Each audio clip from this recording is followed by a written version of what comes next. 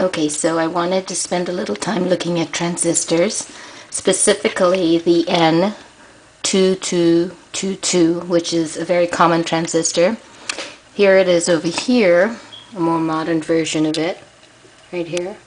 And then here is sort of an older style version, which actually is very cute. I totally love it. So, first of all, you might be wondering, okay, so when you look at components and you don't have the specification, it gets a little bit confusing, right? So you read the writing on it, and then you see it's an N2222. And so then you might say, well, okay,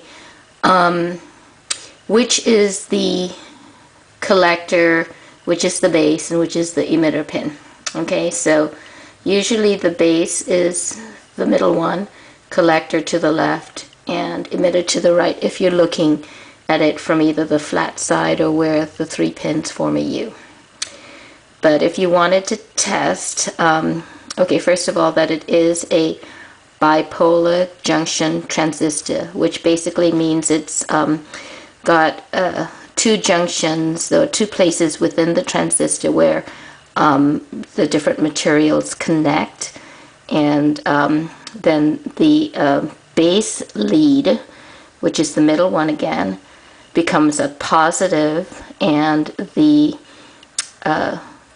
collector and the emitter are negative. So it's a diode, so the current needs to flow from the base to the other 2. So I'm reading this paper that I picked up online, and it says to test the diode function, you can put the ohmmeter, the resistance test portion of the multimeter, to the lowest setting. Then you touch the positive lead to the middle pin, which is the base. This is going to be real hard to do one-handed, but we'll do it. We'll try. Okay, this is going to be interesting.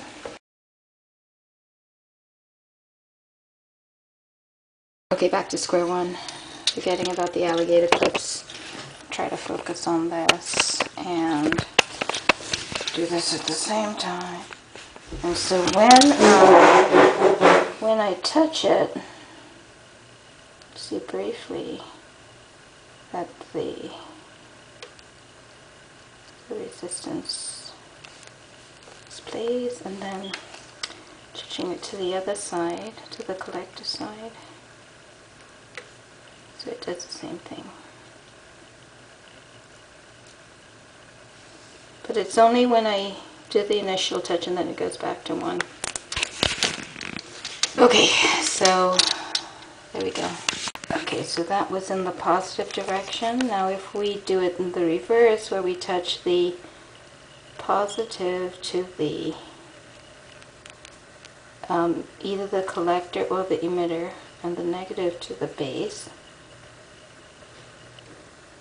you'll see that it does not affect the resistance reading. Same thing here.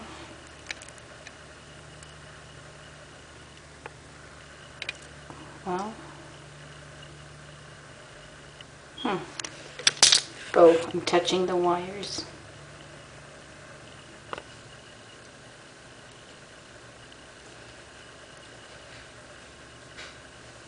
Okay, there. And it's not, well, as expected, it's not affecting it. Okay, now,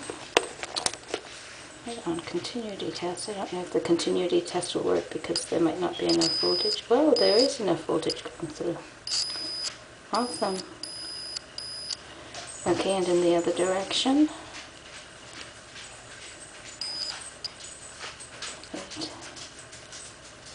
Right, not.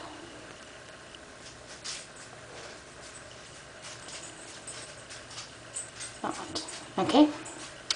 So in the forward direction, again, connecting the positive to the base, which is the, I'm confused, where's my base? This looks like my base.